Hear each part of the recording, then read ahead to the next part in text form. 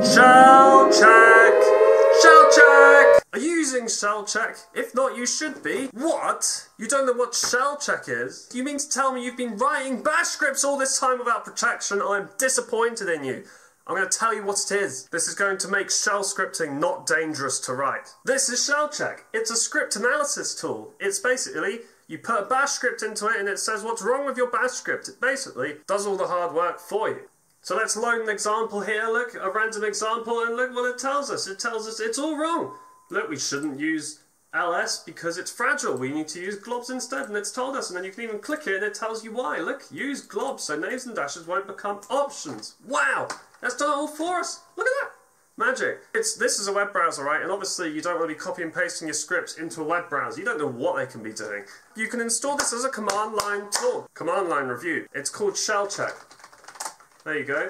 You just install it using your package manager. It's everywhere. It's written in Haskell, by the way, so it's very, very cool. And I have this script here that does a Postgres backup for me.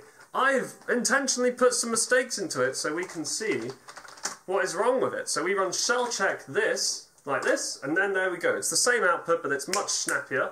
For example, double quote to prevent globbing and word splitting. So I have not quoted this variable here. Let's go to that line. It's line 22. It tells you the line. Very cool. We go to line 22.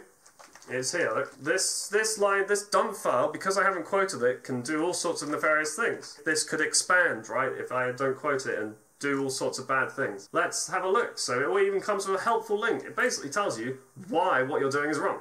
Double quote to prevent globbing and word splitting. It's problematic code. Problematic. And so I quote it, and then it removes. Sudo doesn't affect redirects. Okay, why does sudo not affect redirects?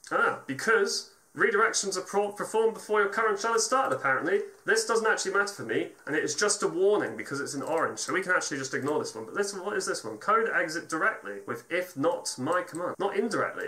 So I'm using an old school bash style here. So I will go ahead and change that after this video. Or will I change it? It says style there. What does that mean? I'm just doing something that's redundant.